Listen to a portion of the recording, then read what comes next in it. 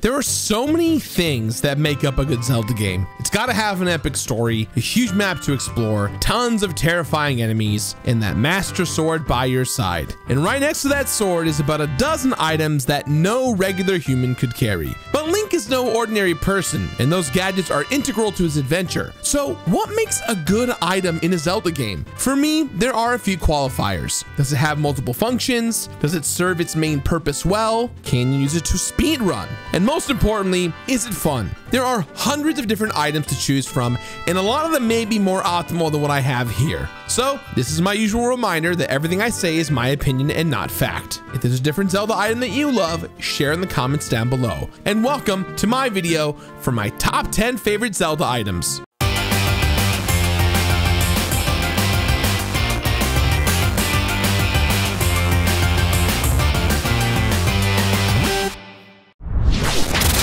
Number 10. When you have to complete as many games as I do, you want to get them done fast. I don't have time to wander at a regular pace. I've got to move quickly. Fortunately, Majora's Mask has the perfect item for this, the Bunny Hood. Originally introduced in Ocarina of Time, the Bunny Hood reached its full potential in Majora's Mask. Instead of just being a quest item and warding off enemies, it now increases your movement speed and lets you jump higher than ever before. It became invaluable for getting everything you need to get done in that 3-day time span. Now, the Pegasus boots from Link to the Past may be similar in terms of speeding things up, but the access to charge is nothing compared to the control you get from the Bunny Hood. Plus, you don't look nearly as stylish. Number 9.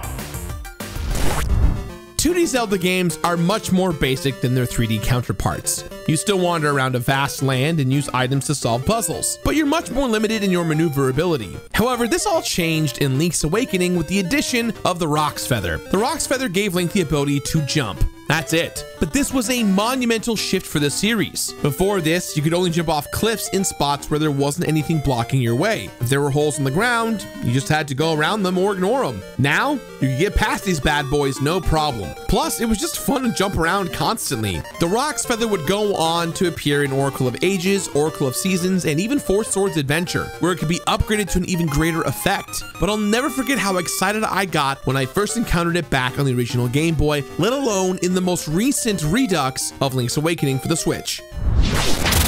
Number 8.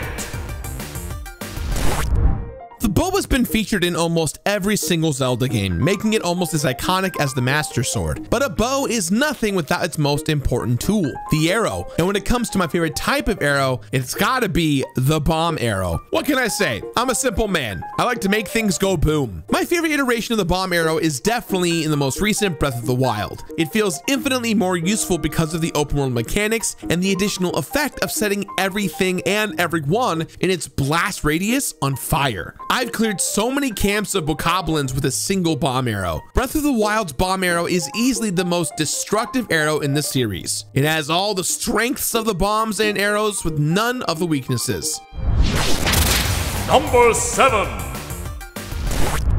Since the beginning, Zelda games have been filled with various gauntlets, gloves, bracelets, and mitts that are necessary if you want to move something big, something heavy that's always standing in your way. My favorite one of these has got to be the golden gauntlets because they're not just gloves, they're a milestone. Ocarina of Time does an excellent job of improving your items as you play, such as going from the Kokiri sword to the Master Sword, and gauntlets are no different. You start off with the Goron's bracelet, which lets you pick up bomb flowers, then move on to the silver gauntlets once you're an adult that let you push specific boulders, and you're getting stronger and stronger a little bit over time. By the time you get the golden gauntlets, you are in Ganon's castle near the end of the game. They allow you to lift these heavy stone blocks that are blocking your path to defeating Ganon and reaching the end of the game. The golden gauntlets don't just make Link stronger, they show you how much you've grown over the journey of the game. Link has gone on from a little kid living with a Kokiri to a man that is going to take on the greatest evil Hyrule has ever known. And all of that is symbolized by these golden awesome gloves. Number 6. Every Every time I've looked at Link with all of his weapons and gadgets, I've always thought he was missing one thing: a giant Beyblade that he can ride like a skateboard. Okay, I never actually thought of that one, but I didn't know how much I needed it until I unlocked the spinner in Twilight Princess. Easily the most ridiculous item in Link's arsenal, the spinner is also one of the most fun. Riding the spinner allows Link to travel across dangerous terrain like quicksand, as well as activating mechanisms in different temples because it's essentially a rideable gear. So it's an item that is just as useful as it is silly. But the spinner isn't just regulated to Twilight Princess. It's also a weapon in my favorite game, Hyrule Warriors, that is perfect for taking out large groups of enemies and never loses momentum, which makes no sense. You think Monster Flesh would get stuck in all those gears and whatnot. The spinner is a great item that shows that Zelda games aren't afraid to get a little bit weird, even if it's in its most serious game in the series. Now we just need to see Link ride one of those in the Tony Hawk game and give the Birdman a run for his money. Number 5. Something that has become important in Link's 3D adventures is the ability to float through the air to cover great distances. Now, there have been many different versions of this type of tool, like the Rock's Cape, Sailcloth, or even a freaking chicken, none compared to the utility of Wind Waker's Deku Leaf. The Deku Leaf is without a doubt the most effective glider in the series. Yes, even more useful than the paraglider from Breath of the Wild. With the Deku Leaf, you can ride air currents, soar over everything, and discover secrets by gliding from the highest heights. What separates the Deku Leaf from the likes of the paraglider is that it works as a weapon as well. The Deku Leaf can be flapped to send large gusts of wind to disorient enemies or solve puzzles. That's pretty cool. Let's see the paraglider do that. There's also something incredibly charming about using a leaf instead of something constructed by human hands. It is the best way to travel in Wind Waker. Okay, except for the boat. King of Red Lions is really dope, you guys. Number 4.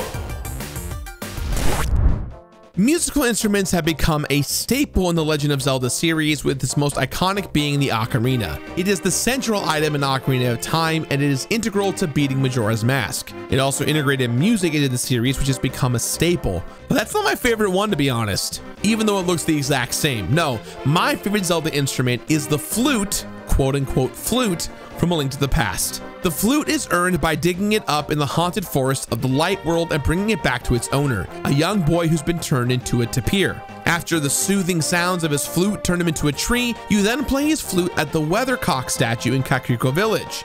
A duck then bursts from the statue and will transport you to various places across the Light World. Yes, this flute does fast travel. This may seem minor compared to other items in the list, but it is a godsend when it comes to getting around. What would you rather do? Walk from the Eastern Palace to the Swamp Ruins, or just have a duck take you there? Plus, the journey is much more satisfying than just, here's your instrument, enjoy. You have to earn that flute by going through a sad story where an innocent boy gets turned into a tree. Don't worry, he does get reunited with his dad in the end, but still, you are a horrible person for a little bit. Number 3.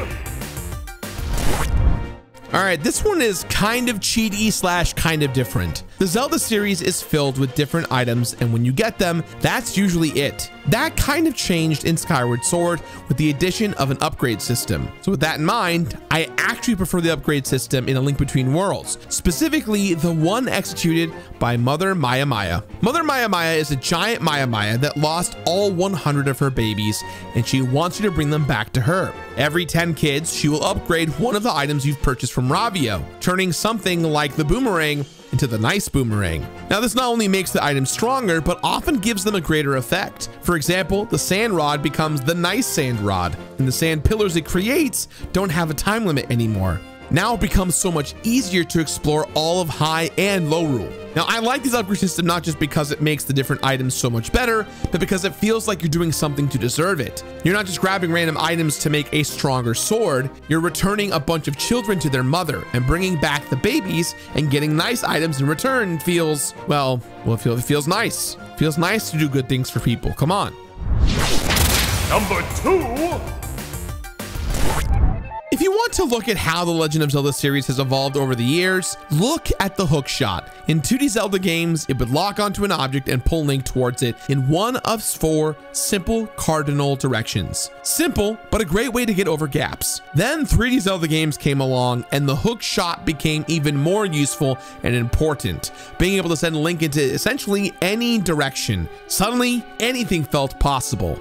And then Twilight Princess came along and asked, hey, why not 2? Thus, the double claw shot was born and things changed forever. With the double claw shot, you can launch yourself into any direction just like with the hook shot. But now you can hang on a single spot and head into another direction. The possibilities were officially endless. It's made even more fun with the Wiimote, where you actually have to point and aim where you're going. This was emphasized more in Skyward Sword, since you start out with the double claw shot instead of working your way up to it. The double claw shot takes one of the most beloved items in the franchise and makes it even better. But even then, there is still one item that I love more than the rest. Number 1. You think that to excel on this list, an item would need to be a balance of the criteria I mentioned in the beginning. But for me, one is clearly more important than the others. Fun. Is the item I'm using fun? And for me, there's nothing more fun in all of Zelda than the ball and chain from Twilight Princess. This ball and chain is exactly what it sounds like, a big metal ball attached to a chain. And much like the medieval flail it's inspired by, you use it to smash things. When you swing that ball and chain, pretty much any enemy in front of you will be dead in a couple of seconds. Believe it or not, the ball and chain also has other functions too, like working as a shield or weighing you down to stand against strong winds. But I don't care about that. I just want to smash things. And the ball and chain's even more effective at that in Hyrule Warriors, where you can kill hundreds of enemies with no issue. And when it's fully upgraded in the best way possible, it becomes a chain chomp. Tell me that's not awesome. Now, I get it. There are plenty of other items out there that are way more useful or can be utilized in a variety of ways. But when it really comes down to it, I'm just a brute who likes to smash things. Always have been. And there's no better gadget to kill a guy with than with the ball and chain. So those were my top 10 items from Zelda. Let me know what yours are in the comments down below. I appreciate you guys, and if you like this video, do me a favor, press the like button, maybe subscribe, leave a comment, and watch another one of my videos, because the more you watch, the better YouTube likes me, and we want YouTube to like me. I like me, and I think you like me, so maybe YouTube will like me. Thanks for watching. Bye.